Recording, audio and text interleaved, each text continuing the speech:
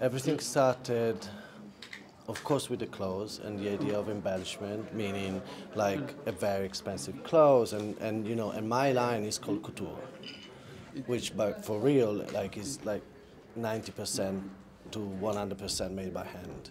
Ah, really? You know, yes, and so. And you call it haute couture. It's your decision. It's Ermenegildo Zegna Couture. That's Okay. the name of the line. Ah, that's the name of the You know, line. so somehow I had it in front of my nose, and I wanted to celebrate the fact that it's called like that because it's all made by hand, you know, and also talking to Gildo, we realized that in fact we are the leadership in in bespoke.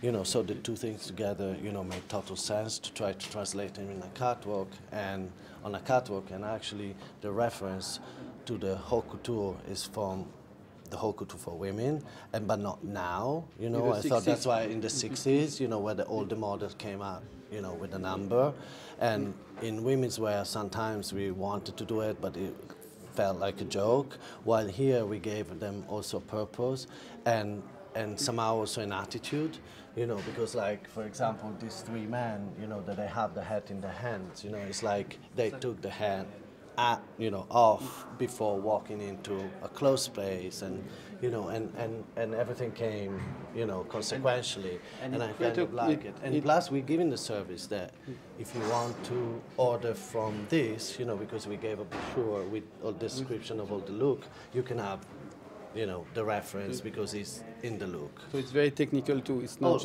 also, you know, it's functional. And I like that it gives a little contrast. It's because it's a very sporty sign with the detail and the subtlety of the embellishment and of the pattern. This big number creates like a clash. A clash, which is what I liked too, and made me confident that I mean I could give a contemporary look, you know, to whatever I was doing, even if talking about tailoring can be seen as a classic. Exactly. And how did you select all these different fabric? Because there's a extreme variety of fabric in this collection. All kinds. Yeah. Where do you find all this fabric? It's all over the planet. Well, yes, because I mean, you know, the point was embellish it, you know, embellish the clothes and embellish the clothes through the fabric. So I got this book that is about ornaments.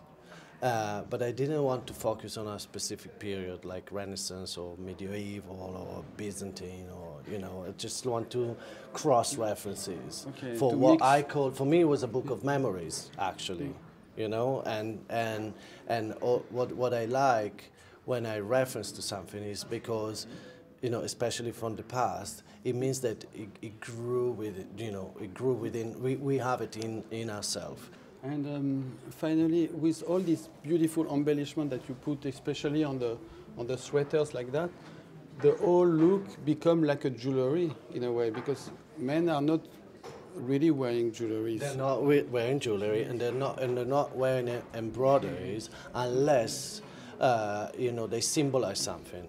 But I didn't want to symbolize something because, you know, it's a language. A language of symbolism, you know, is something that is too personal, and somehow, even if in my job you put all yourself in it, you know, you still need to have a room to be detached and make it not personal. So you suggest something. So the work on the embroidery for me was fundamental in give a sense of luxury for sure, a sense of embellishment for sure, but also like this comfort about wearing something extremely beautiful and expensive and almost like jewelry, you know, but in a kind of not casual, you know, but effortless way. That's what I would say. But I like that you use the term vanitas and vanity in the press release. Yes, for the men, because it's something that men don't really express. Well, I guess because it's too narcissistic, or it's too. Yeah, but you know, since my work, you know, since I started to work on menswear, I always push the vanity of the man, you know, because it's like it's honest.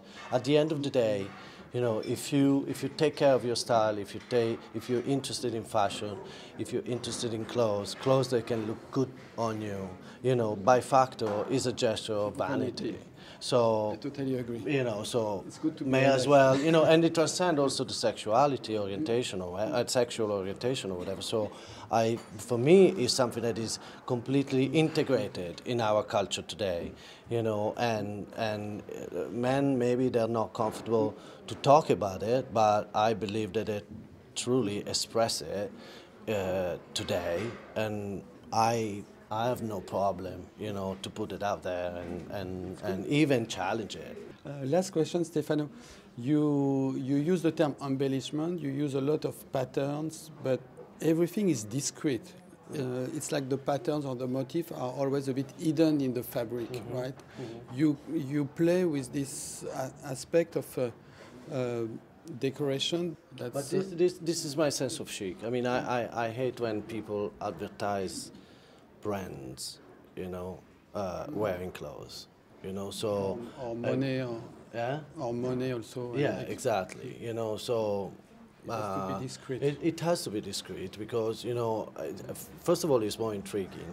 To not have it in your face is more intriguing because it pushes you to know more, to go in depth, you know, and that is already like something that intrigues me in the interaction with the people generally talking. You know, if that comes also from, you know, what I notice you wearing, and you know, that I find it a very nice gesture that you had towards yourself, but in a very chic way you also project it to the others, you know, so it's a quality of relationship, yes, absolutely.